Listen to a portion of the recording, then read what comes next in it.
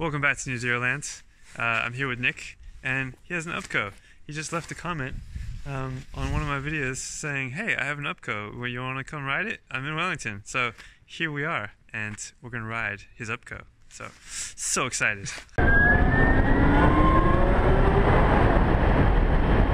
So our shopping trip is over. We already chose what bikes to buy next, but there are so many cool, quirky electric motorcycles out there, and we want to ride them all. So in this video, we're riding an UBCO, which I think stands for Utility Bike Company. Wait, does that mean it's pronounced UBCO? These bare-bones skeletal structure exo-cage looking things are basically the aerial atom of electric mopeds, but with only 2 kilowatts of power. What makes this bike so unique is that it's two-wheel drive. So there's a 1 kilowatt hub motor in the back and another 1 kilowatt hub motor in the front. Even cooler, they're made here in New Zealand. So Nick is going electric and supporting a local business.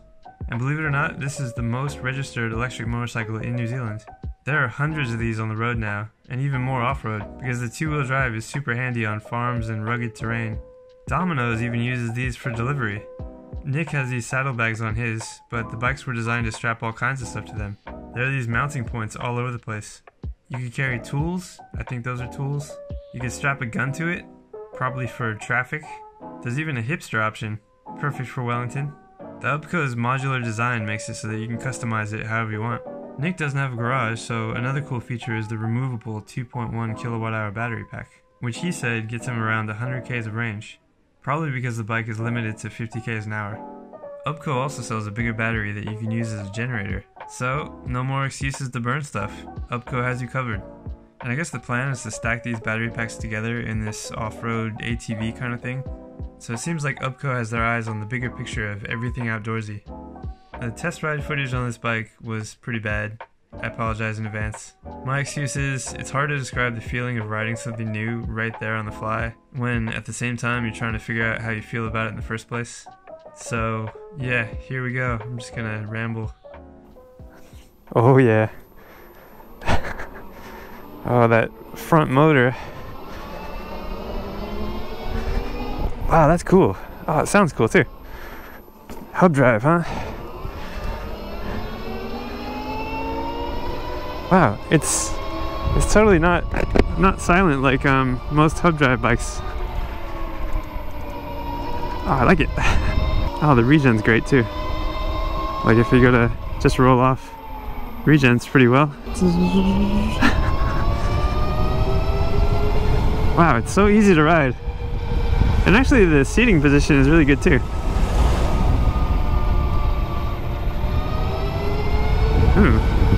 I'm definitely going to get lost on this ride. And I didn't bring my phone, so.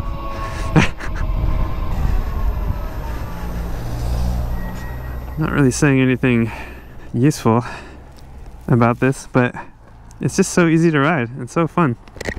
So, yeah, it's so light. It's like a weird, it's not like a bicycle that much at all, because you're sitting low.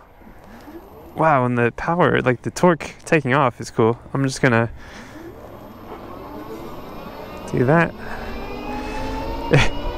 It's so weird that the front, like the front motor thing is just pulling you, but I don't know, when you're taking off, the rear kind of spins too, because it's. I'm just gonna pause this test ride to elaborate what I was clearly unable to explain.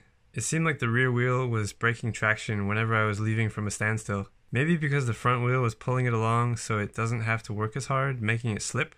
Or something about the physics of being pulled allows the rear to spin, because I don't know. I don't know what I'm talking about.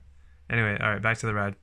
Wow, yeah, the little when you take off, and then I'm pinning it right now. It's going slow, but at the same time, it's not really meant to go high speed, all that stuff. It's meant for a farm, you know, and Nick uses it for commuting. It seems perfect. Wow, yeah, the front motor pulling you along is so cool. Okay, where am I? Oh, it handles really well.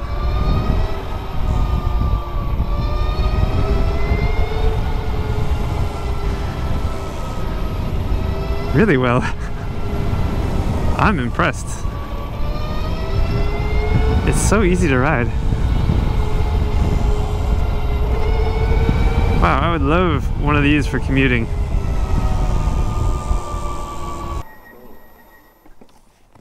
That was awesome. Yeah? Dude, it's so much fun. That's cool. Man, it handles really well. Unfortunately for Jen, the fuzzy ball mic came unplugged, so most of the audio was just wind noise, but this sums up her thoughts pretty well. Come on, little bike, you can do it! You can do it!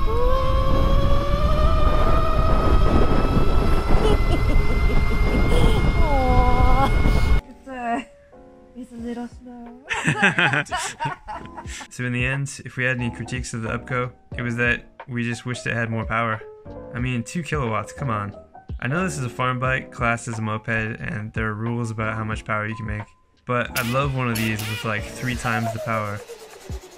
And once again, UBCO has us covered with their insane 15 kilowatt FRX1, the light bee killer.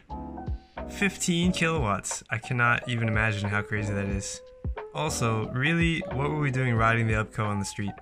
It was built to be off-road, on a farm, doing 2-wheel drive donuts or something. So we'll definitely have to try one again in its proper habitat. Anyway, I'm so thankful to Nick for reaching out and offering to let us ride his unique little bike. If you're in Wellington and you also have a cool electric thing we can check out, let me know. I'd love to shoot a video about it. Thanks for watching, and I'll see you guys next time.